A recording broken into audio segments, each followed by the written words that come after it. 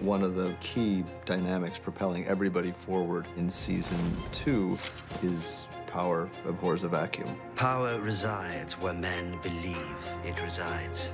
All these different kings are vying for the throne because they see in the wake of Robert Baratheon's death the chance to seize power. Joffrey, Renly, Robb Stark, they'll bend the knee or I'll destroy them. Season 2, it's really building towards a massive battle.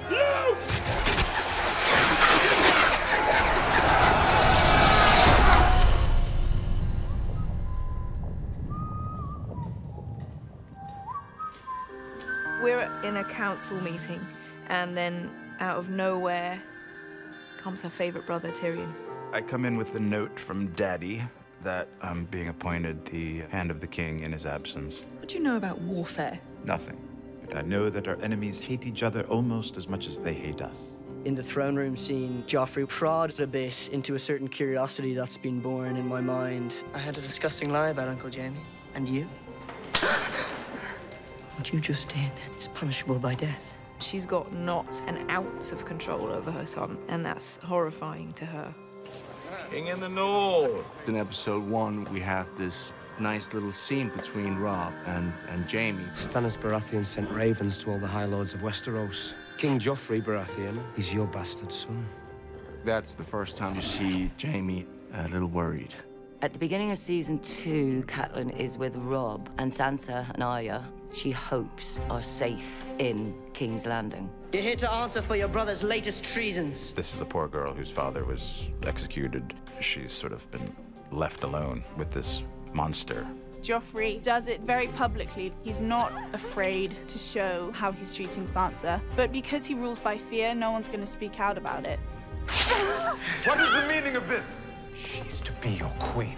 Have you no regard for her honor? Tyrion is the only one that speaks out against Joffrey because he kind of can. We're looking for a boy named Gendry. We'll be back with more men. I'm with Yoren on our way to the Night's Watch, but hopefully Yoren's going to try and drop me home on the way there. What does the gold cloaks want with you? No idea. Thought they were after you. Why? Did you kill someone, or is it just because you're a girl? I'm not a girl. Do you think I'm as stupid as the rest of them? Bran and Rickon are still at Winterfell with Mr. Lewin.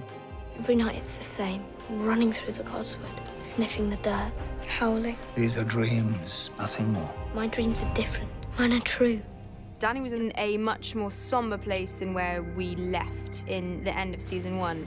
Does it ever end? Everything ends, even the Red Waste. So I took it upon myself to send my Dothraki off to try and find a place that we could try and survive.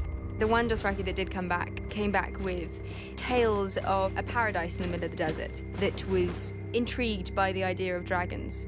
I will vouch for her, her people, and her dragons. Welcome to Karth, my lady. Season 2 begins with Jon travelling north of the wall, and he's travelling north with the other members of the Night's Watch, the Lord Commander and his friends Sam and Gren. The Night's Watch stop at a rather horrible man's house called Craster. He's a quite despicable character. He marries his daughters, and they give him more daughters. Sam does the one thing he shouldn't do, which is to fall in love with one of Craster's wives, Gilly. I wanted to give you something. It belonged to my mother. Keep it safe for me till I come back. One thing we definitely need if we're going to take King's Landing is ships. Robb thinks the best move would be to send Theon back to his father. Catelyn's always had an issue with the Greyjoys. You don't want Balon Greyjoy for an ally. I need his ships. They say he has 200. Theon goes off with these good intentions, but when he gets back home, he gets turned against me. My fears have come true. The Starks have made you theirs. Robb sent Catelyn to Renly's camp to persuade Renly to join Robb. Renly and Stannis are both fighting to be king. The Iron Throne is mine. No one wants you for their king. Stannis is obviously next in line, but Stannis is not going to join the side. Melisandre is a character who arrives in season 2. She believes in other gods. You must give yourself to the Lord of Light. I've said the words. Events take a sudden turn when Catelyn is in the tent trying to talk to Renly. He is stabbed by some form of evil spirit which has been conjured up by Melisandre. Afraid that she is actually going to get accused of this murder, Catelyn flees with Brienne. In the name of King Joffrey, drop your weapons. I don't think I will. When Yoren goes down, that's when everything starts to get a bit scary. Sweet boy! Help us! She already knows there's something a bit strange about Jaqen, and she sees the axe, and she gives them the axe, just leaves them to get out. Round up any survivors. We'll take them back to Harren Hall. They are just focusing on staying alive, and that's probably the worst place to be if you want to stay alive. Unknowingly, Tywin Lannister sort of saves Arya. Get these prisoners to work. Bring the girl. I need a new cupbearer. Look. The Fist of the First Men is where they were going to meet Corin Halfhand, who wants to go on a ranging mission to find out what the wildlings are doing. I need to move fast and silent. There's wildlings up on the pass. Corin wants to go and find out what Mansraid is planning to do. He's left to kill one of the wildlings, Ygritte, who he doesn't kill. When Sam and Gren are digging through the snow at the Fist of the First Men, they find dragonglass, and we're not quite sure what the significance of dragonglass is, but it's a curious thing to find buried underneath the Fist of the First Men. The wolf pup has gone south. The north is ripe for the taking. Theon completely betrays me, and not only me, but my whole family. As any child, any boy would want, he wants his father's approval. They attack Winterfell and they decimate it. I've yielded Winterfell to Prince Theon. Betray me, and you will wish you hadn't. Mother of Dragons, it would be an honor to host you at the House of the Undying. The Carthene people only wanted one thing, and that was my dragons. And that began the theme throughout season 2 for Dany, which is the fact that she couldn't trust anyone. It's a pretty horrific, bloody scene that I return to, and the dragons are gone. Where are my dragons? The plan all along was Pietri and Zarazar and Doxos would steal my dragons and rule. You have my dragons. I will take you to the House of the Undying, where I have put them. You let a half-wit escape with a cripple, and Rickon too, the little one. Theon basically turns his back completely on our family. I told you what would happen if you served me loyally, and what would happen if you did not. He's really stabbed me in the back completely. Got as far as the farm, then doubled back. Must have been the farmer's boys. Killed them, burned them, and passed them off as little lots.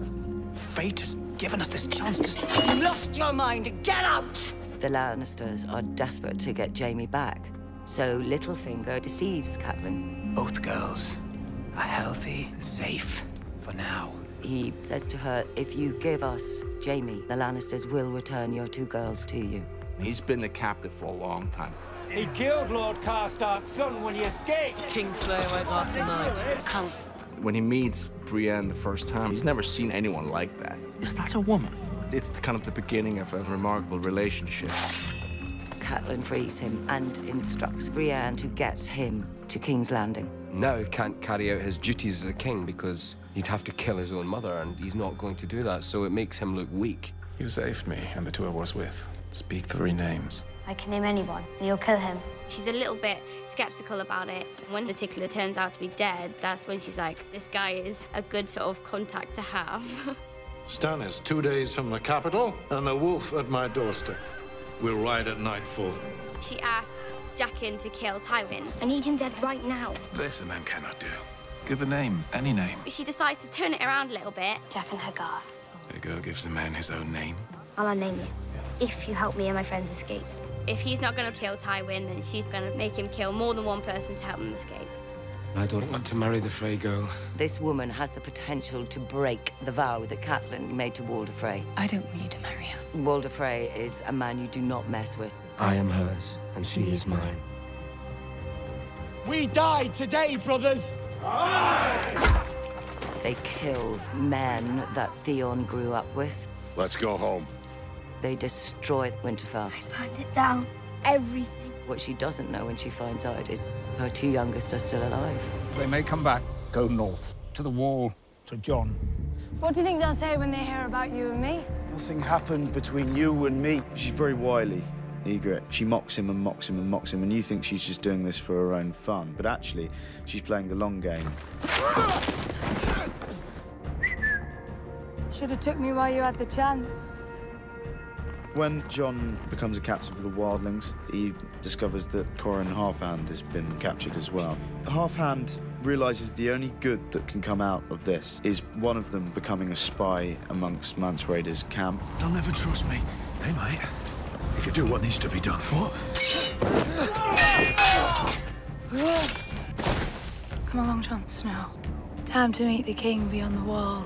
If my dragons are in the House of the Undying, then take me there. That's what the Warlock wants. It's here that I walk into unknown magic. This magic is strong. And what of my magic? And she is tested with everything that means most to her. Khaleesi! Stannis Baratheon is coming for us, sooner rather than later. Tyrion and Cersei have a lot in common, and I think that's why they're at such odds with each other. They are going to attack us. We need to be ready. The king is taking personal charge of siege preparations. If the wind holds, we'll reach King's Landing in a day. Will it hold? Can't make promises for the wind, Your Grace. They say Stannis never smiles. I'll give him a red smile. The threat from Stannis is the most terrifying for Joffrey, and the most real, I suppose. Mudgate, that's where he'll land. And if Stannis does attack the Mudgate, what is our plan? There's all this wildfire down in the basement's basement.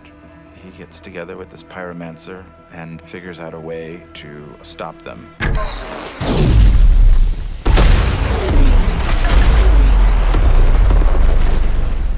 When Joffrey realizes that the whole fleet hasn't been destroyed, you see that he is most certainly a coward. They're coming ashore. There are too many.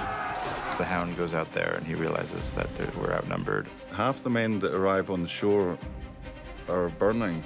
That's the one fear of the Hound. He doesn't do fire. It only takes one burning man running towards you. When the Hound comes back in from fighting, he abandons the king. And that is a massive blow to Joffrey. He just bolts and leaves the responsibility to Tyrion. Those are brave men knocking at our door. Let's go kill them. I get pretty banged up. Could have been worse, though. My squire, Podrick, saves me. And then Father comes and saves the day, so he gets all the recognition. The king won't give you any honors that we will not forget. With the great aid the Tyrells gave to the battle, the deal was struck to marry Marjorie to Joffrey. Cersei thinks she's won because she's going to upset Sansa. She couldn't be happier. And then Littlefinger kind of crushes her hopes. If he's not marrying me... He'll let you go home. Joffrey's not the sort of boy who gives away his toys. Welcome home, Daenerys Stormborn. My home is across the sea where my people are waiting. He will be waiting a long time. He thinks that he's got her, but of course, the dragons had learnt how to breathe fire. Dracarys.